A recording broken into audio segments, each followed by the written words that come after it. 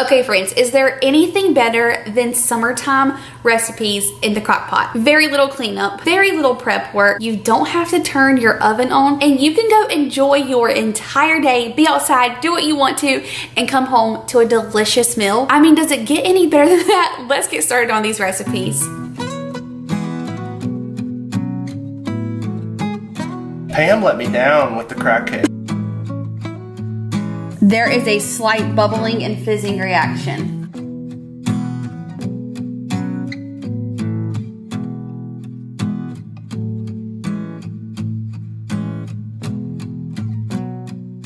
Okay, so for this first one, we are making cheesy chicken tacos. I've made something very similar to this before, but never with like the salsa con queso cheese dip, which is just gonna take it to the next level. Very few ingredients, so easy to make. Let me show you how we're gonna do it. Okay, so for this recipe, you're gonna need some chicken breast, taco seasoning. You're also gonna need some little green chilies. You will need a can of Rotel, a jar of this salsa con queso, and then also a can of chicken broth. So go ahead and lightly spray your crock pot and then add your chicken breast in and top those with that taco seasoning. Now to our bowl, we're gonna go ahead and add in our chilies, our chicken broth, and our Rotel. Stir that all together until it's nice and combined, and then we'll pour this over the chicken. And for this chicken broth, we're just doing about half a cup. You don't need too much.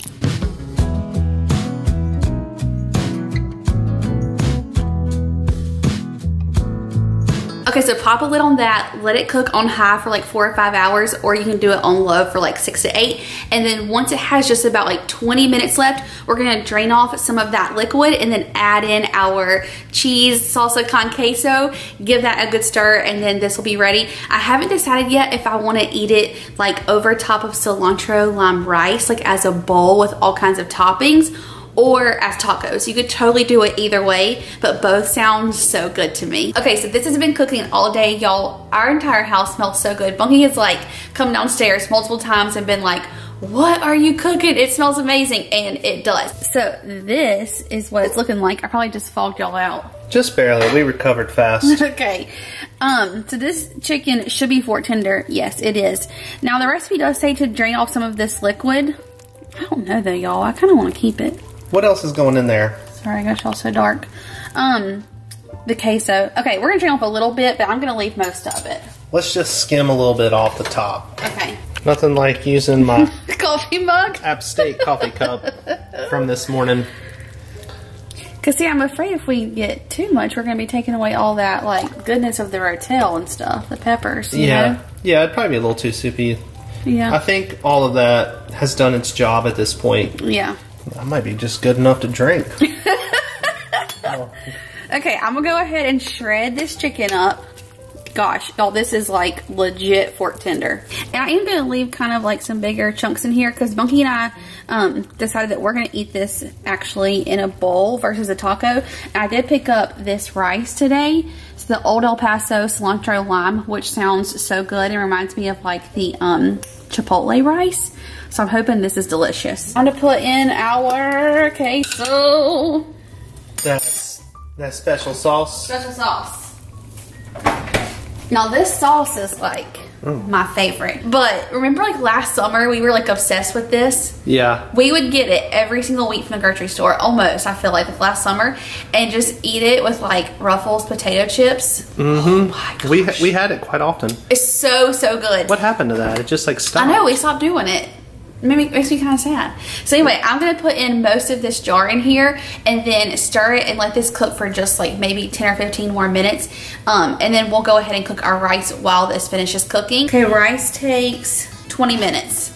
Okay. So we'll go ahead and put this in there and then let it cook, rice cook. It'll all come together at once. Mm-hmm. Ooh, honey. That's just some goodness right there, okay? This went from like 0 to hero. I mean, it wasn't 0, but let me tell you. Ordinary to extraordinary. Yes, exactly. Okay, give this a good stir. Oh my gosh, I just want to take some like tortilla chips to this, you know? Seriously though. I mean, honestly, you could just make like nachos out of this. That sounds so good. Y'all, this looks incredible now. When I start singing, that's when you know I'm excited.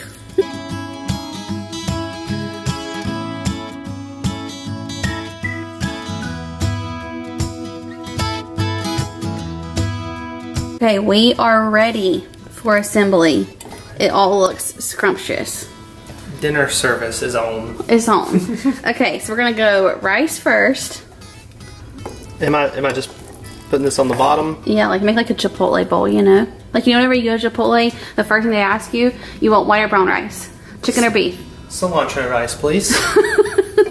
Taste that and tell us what you think, like without putting all the other stuff on it first. Cause you know, we like that same brand, like their cheesy rice that we'll use for ACP. Rice. Yeah. So good. So I assume this one's probably really good too. That is good. Is the cilantro like overpowering or no?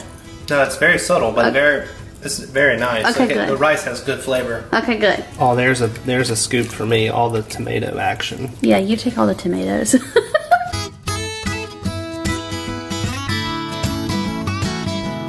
We've got a little bit of shredded lettuce to add, and then some sour cream, lime wedge, more cheese.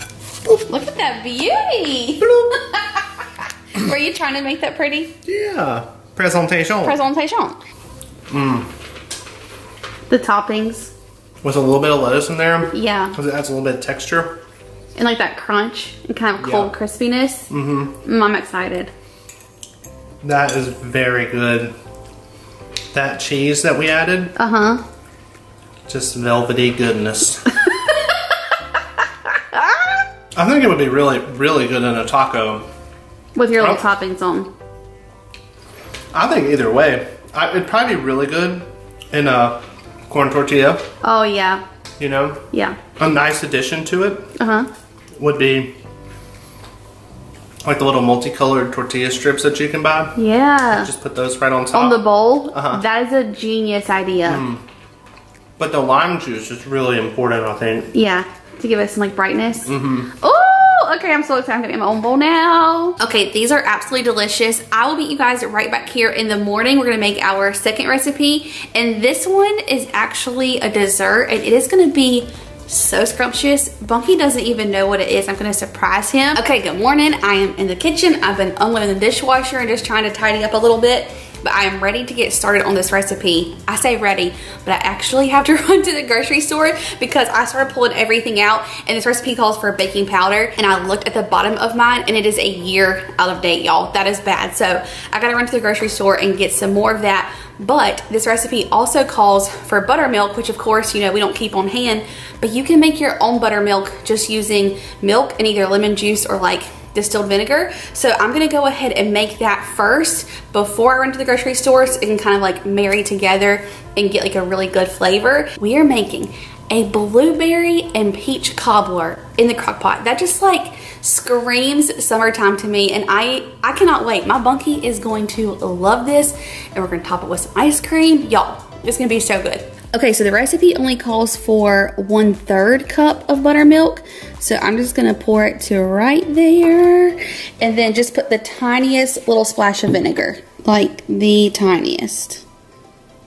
Ooh, I'm scared. Okay, one more, that's good. Okay, I'm gonna swirl it around, put it in the fridge, and then this should be good to go whenever I get back. Okay, y'all, my Bunky is to the rescue.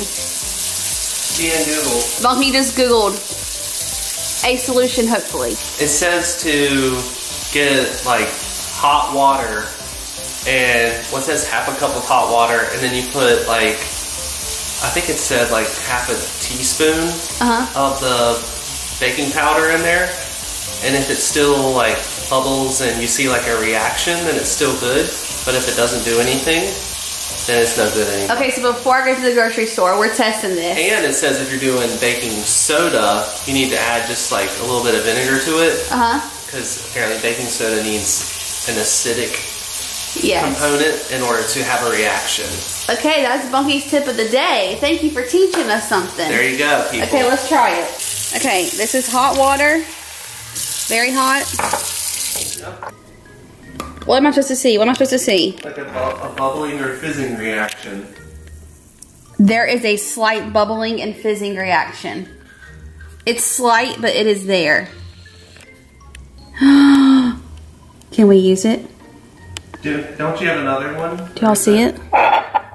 No, this is it. It's slight. Do it again. Okay, hang on. Okay, I did it again. It's just very light.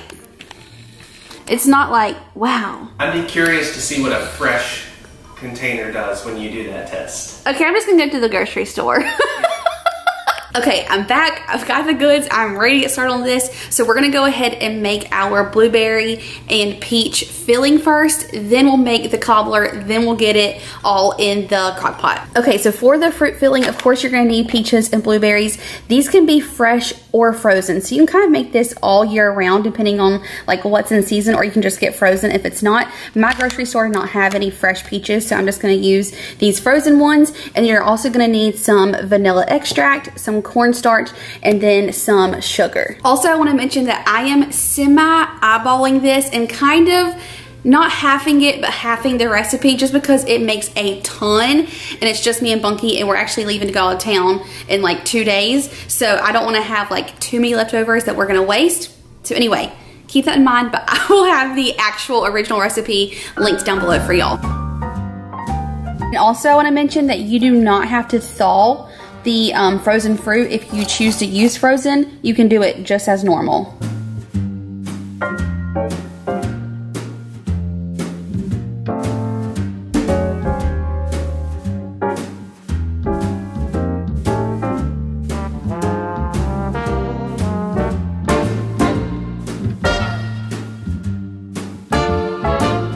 I definitely needed a bigger bowl. But the recipe does say if you can't get it all incorporated in this bowl, no worries, because you'll be able to stir it again once we get it in the crock pot. Okay, that's as good as it's getting. Let's get started on the cobbler. Okay, Bunky is coming to our rescue to help me make the cobbler, but I gotta tell you what we're actually making. I kinda just told you. You just said cobbler. We are making a blueberry and peach cobbler in the crock pot. You're serious? I'm dead serious. Blueberry and peaches. Yes. This is gonna be your dream. That sounds really good. Okay, I need you to get us some butter out and cut it into tiny little pea shapes. Pea shapes, Bunky? What am I gonna do? Use a spoon? You're gonna have to use whatever you can think of. I think I have a toy that I can use. Show me. No, I'm kidding. Let me see if I can find it. Okay. We may or may not have it anymore due to the move. Look in that drawer. Not seeing what I'm looking for. Oh no, what is it? I thought we used to have like this little tiny like melon baller. Oh, we do, somewhere. No, I don't see it. I don't know. I think if we cut it into teeny tiny little pea-sized cubes, it'll be just fine. Exactly, just like a little cube, not like a circle. You mean you were literally thinking a circle? Yeah, but I was just playing. Bunky, just a little cube, you silly goose. But okay. Also known as Spanish word of the day, mantequilla. How do you know this? I just know random words. Mostly food. Yes, okay. Azucar, sugar. You're hilarious. Okay, Well, this is perfect. That's exactly what we're going for. I did one single, and then I'd cut this into little slabs, and I was like, I can stack those up on top of each other. So I've already gone 3 this way. Then we're gonna go 3 this way. Love it. And then look at that. That's perfect. Okay, I'm gonna go ahead and add in our flour. So that's 1 1/4 cup, and I decided that we're just gonna make the correct amount of cobbler. We'll just have a little bit less fruit, but that's fine with me. Okay, 1/3 cup of granulated sugar, 1 1/2 teaspoons of baking powder, a 1/2 teaspoon of cinnamon, and I'm just gonna eyeball it because I really don't mind if there's a little bit more cinnamon in there. Okay, that looks good. Is that good? Oh, yeah. One more. Oh my gosh. And then 1/4 teaspoon of salt. Okay, Bunky, this is where I need your butter. I cannot. Y'all, please look at this butter. Oh my goodness. Okay, pop it down in there. Butter is in, and then the last thing we need to put in is just our buttermilk, which I have sitting right here. Is that homemade buttermilk? It is May. Hey, girlfriend. Yeah, this is homemade. Now it says to mix this with a fork until this dough comes together. Like until the butter's mixed in? Well, just till it's like, you know, a dough. Oh, because you want the little chunks of butter to kind of like... Right, like we're making make little dough. Little butter bombs of joy. Yes. Okay, do you want to do this part or do you want me to do this part? Because now we're assembling this. I'll take credit for the assembly. Oh, you want to do it? Okay, okay. I'm very confident in the outcome of this. Plus, I did such a fantastic job incorporating that topping mix. This is true. That's actually not the topping, it's the bottom layer. Oh, the fruit's going on top? The fruit's going on top. Oh. Okay, come on, I'll tell you what to do. Okay, first we gotta lightly spray with our pan. When I say lightly, I mean give it like a good liberal spray. Pam let me down with the crack cake. So... Okay, this is true, but you know what? Everyone told me about this other cooking spray. I saw. You saw? Yeah. We gotta get some of that. Like Baker's Joy or Baker's Secret. Something like that, yeah. Or you could just butter your pan and flour it a little bit. Okay, Pam's not gonna let us down, so go ahead and spray that. A little extra there. Love it. Then take your cobbler dough and crumble it with your hand all over the bottom. So we have like an even layer. Oh, it's crumbled up in there. Okay, well just, you know, whatever you want to do. We got like little, look at those little Cody butter bombs, you know? I know. This is Bunky's recipe, okay? Butter balls, not the turkey. Daisy Mae, what is going on, girl? She's like, I want to come have fun too. Okay, zhuzh it out till we have like a good even layer. Knock it around just a bit. Now we're going to try and give this another little stir. I should have used a bigger bowl. You could just dump it in this bowl. Actually, that's a great idea. Yeah. Since this bowl's already dirty. That is genius. Okay, give that a good little stir. Oh, don't forget those guys. Oh, okay. Oh my gosh. Bunky. I know. This is going to be insane. Are these peaches frozen? Yeah. Are the blueberries frozen? No. Pour that right on top. Dump this in there. Yeah, even layer here. Okay, well, it might be a little more peachy on one side and more blueberry on the other. We'll try and get some more blueberries over here. This just looks so pretty. Okay, so that is it. We're gonna pop a lid on this and let it cook on high for about 2.5 to 3 hours, or you can cook it on low for about 4 to 4.5 hours. And this is gonna be ready to eat.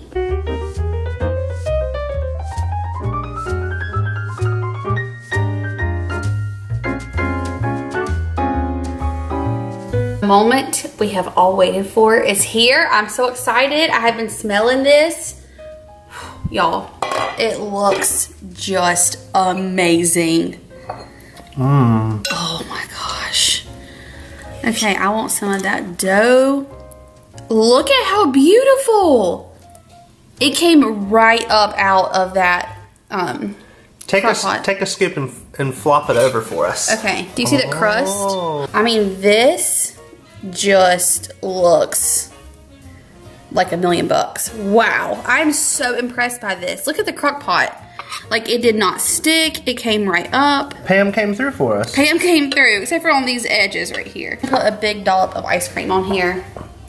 And for me, like, one of my favorite desserts, and y'all know I'm not like a big dessert person, but I love like a warm brownie with vanilla ice cream, like that hot and cold. It's so good.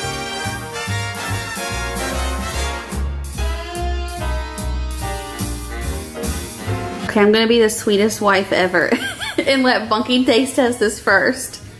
Even though my mouth is watering. Okay, have a little bit of everything in there. Okay. That is delish. That is amazing, isn't it? Yeah. I really like this, the little the cinnamoniness come through. Yeah. You can taste it in there? Okay, good. How's the dough? A very good consistency. Oh, here's a little edge piece. And I feel like the ice cream is like a must-have with it, right? Oh yeah, that or like, you know, some Ready Whip. Yes. I mean, that would do the trick, but vanilla ice cream is you can't go wrong. Exceedingly the far superior option. I just cannot even get over this. And it was so easy to make. Oh yeah. Those blueberries, warm little pearls of good. Yes. Okay, I gotta take it. I'm so excited. Bunky. Okay. Here's my thoughts. What are you loving? Just like B said, I get the slightest little hint of cinnamon, and that really is so good. Also, like I was saying, like I'm not a huge dessert fan because I can't take like too much sweetness. And this is like perfectly balanced. It's not overly sweet at all. It is amazing. This is so good. A real crowd pleaser. Yes, like y'all have got to try this, especially if you're having like a birthday party, cookout, get together, Memorial Day, 4th of July. This would be such a great dessert to take, or just make it for you and your family on like a Sunday after church. So good. But I'm gonna go ahead and wrap up this video here. Thank y'all so much for hanging out with us in the kitchen. I hope you enjoyed these. If you wanna see more summer crockpot recipes, let me know down below in the comments. As always, I would love for you to subscribe if you're new. Give this one a thumbs up, and I'll see you guys in the next one. Bye y'all.